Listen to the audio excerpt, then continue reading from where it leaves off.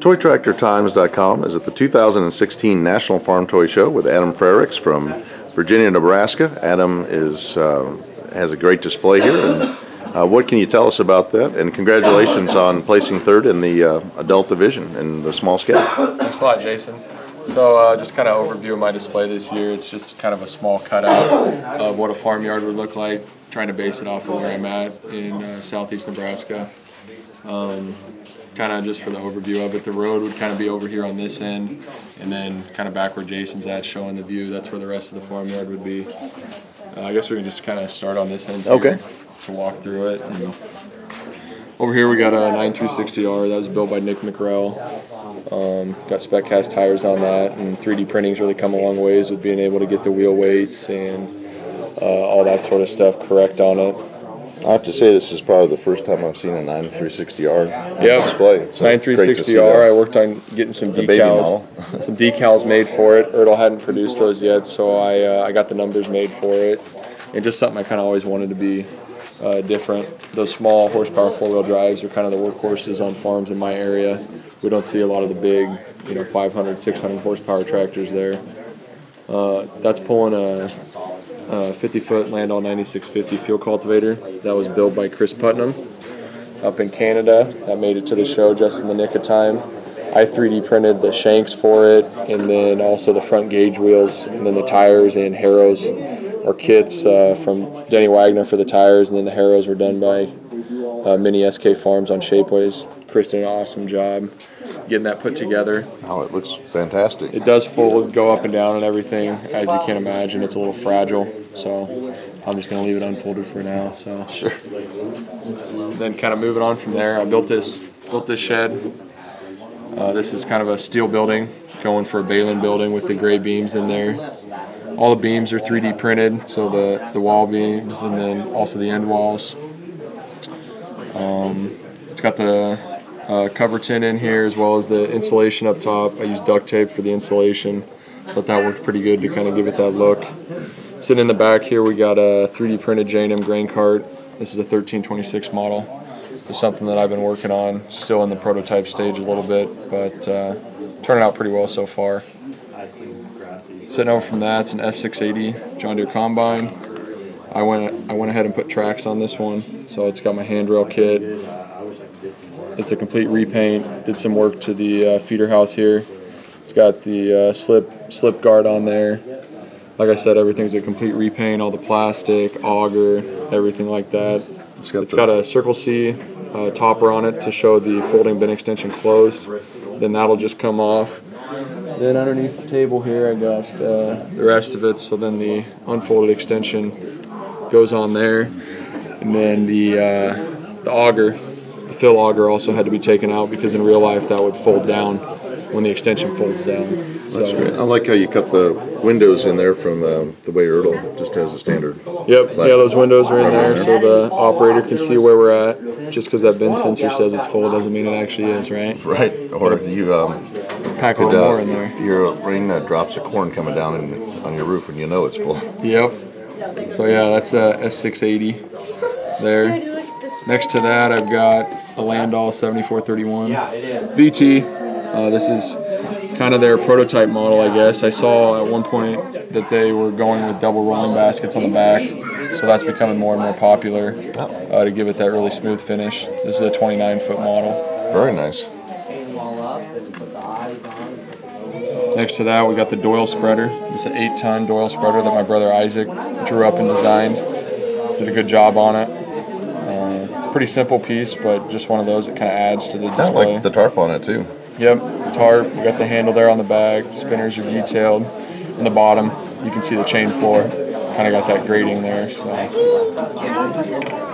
this is a S650 Bobcat. This was designed by John Schomburg, and this is his prototype model, just sitting on here. Pretty common item to have in a shop. It does raise and lower, bucket dumps and everything. So that's just an awesome piece, one of those little detail pieces that we didn't have before. 3D printing that proper 64 scale model. It's changing everything. Yep. Here's the Landau 5531 grain drill. It's 30 foot. It does fold.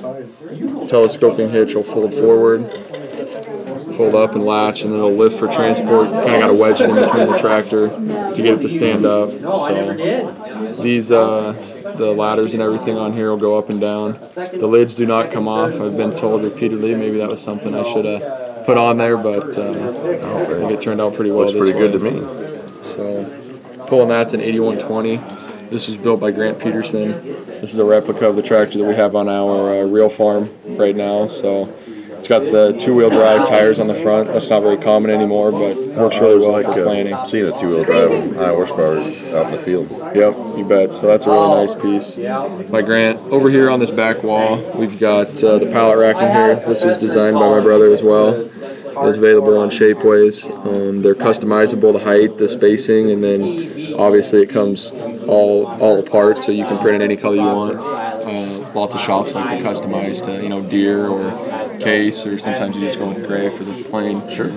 Plain there. So I guess we'll come over on this side of the work area. Yep, over here is kind of like the welding area. This is an overhead crane hoist here. It's a replica of the one that we got in our shop. My dad fabbed that up in real life, so kind of needed one for the model farm. It's got the hoist on there, moves in and out, trolley. So, and underneath there we've got a lot of accessories by Back 40 Scale Models and Chris Delva. My brother did the welding table and everything like that as well. But just kind of a new modern shop, not overly dirty or anything, but it's what they use to get the job done. I like all the accessories. Yep, Jensen shovel, scoop shovel, brush, broom, grain shovel, 55-gallon drum. That's pretty common to use as a trash barrel. Well, we've got some more detail outside over here. Yep, yeah, on the front we got these fuel barrels, 1,000-gallon, and then the one 2,000-gallon. I went ahead and 3D printed those to try and get the correct pump on the top there. So we've got some buckets. Yep, buckets. We got, this would be the used oil bin here, displayed on top to kind of funnel it, and then the buckets out there to what they'd use to dump. And then further on down there we got a couple steel racks. Those were built by Eric Peterson. And then Dan Meyer did kind of the weathering on them a little bit. We like to have some steel laying around for any of those one-off projects that we need to do in the shop. Sure. So. And then over here is this must be chemical tanks. Yep. Kind of bulk chemical system. You can store water in there for the sprayer trailer, or any starter fertilizer or anything like that. So you've got all the plumbing. Yep, we got the valves plumbed in there, and banjo valves. Got the yellow handle on them. So then out in the yard, we've got another John Deere tractor and a Blue Jet anhydrous applicator. What model tractor is this? That's an 8335R. It's built by Zeb Mueller. It's got his front 3D printed rims, and then Matt Cassidy's wheel weights on the back. Spec cast tires, the newer ones on there. So then hooked to that's a 17 knife Blue Jet anhydrous machine. My brother designed that as well. It's got all the hoses and everything on it. Folds up nice and tight. Folds over. That was kind of a trick, getting all the hoses running and everything to do that, but works pretty slick. That's very nice. And behind that's a double 1,000-gallon anhydrous trailer, so 2,000 gallons on there, kind of based off of B&B. And those are getting to be more and more popular as the machines get bigger to be able to cover more acres. Where don't fill up. Starting to see less and less of the single tanks. Yeah, they kind of look tiny these days with the bigger toolbars. And actually, you got some other tanks over here. The older style tank. Yep, I do have the single tanks back here and another double. And then I got another Blue Jet piece here. Yep, this is a Blue Jet pivot track closer. So in Nebraska, we use that after in the fall, after the pivot makes a number of circles throughout the summer to close up the tracks to keep the ruts out. And we'll do that before we go in and hit it with the VT or disc or anything like that. Keeps the ground in good shape year after year.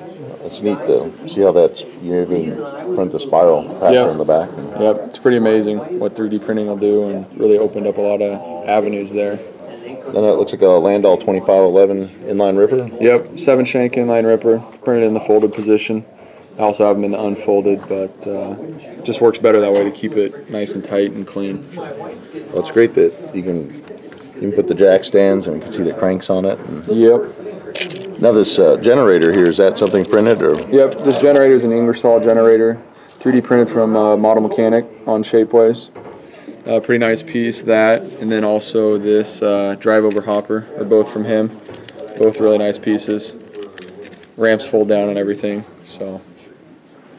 That's great. Yep, these are going to be more and more common as well, with semis really taking over, and it's all about the time, right, to unload. And we've got some nice looking grain bins with the. Yeah. So these are standy grain bins, 42 grain bins with the tractor fab staircase on here.